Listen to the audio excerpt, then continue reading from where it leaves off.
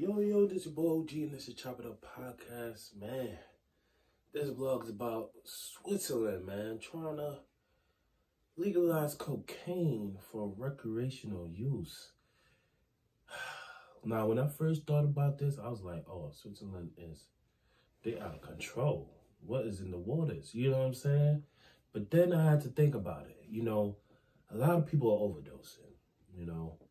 And it could be good long term, you know, with them, you know, the government controlling the substance.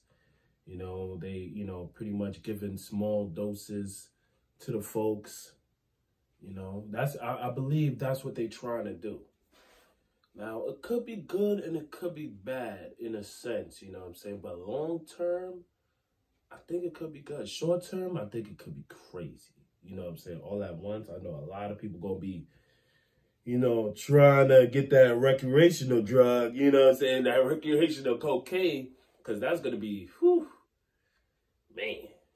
You know, but it could be good long term because with, you know, the government controlling it and cracking down on cocaine, now, you know, a lot of people can't sell cocaine. Now, the only people that can sell cocaine will be the government. Of course, you're going to still have your drug dealers out there, but, you know, pretty much they ain't going to get squeezed out, you know, because it's going to be to a point where they barely ain't going to make no money unless they're the supplier, unless they, you know, selling like big amounts of drugs, you know what I mean?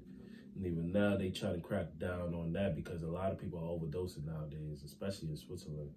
So I don't know, you know what I'm saying? It could be good. I feel like it could be a good thing.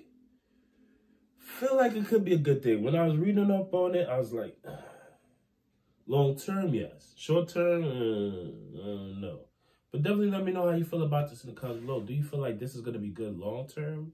Or do you feel like they're making a mistake trying to legalize cocaine in Switzerland? Let me know in the comments below, man. Definitely let me know in the comments below. This is your boy OG, and I'm out.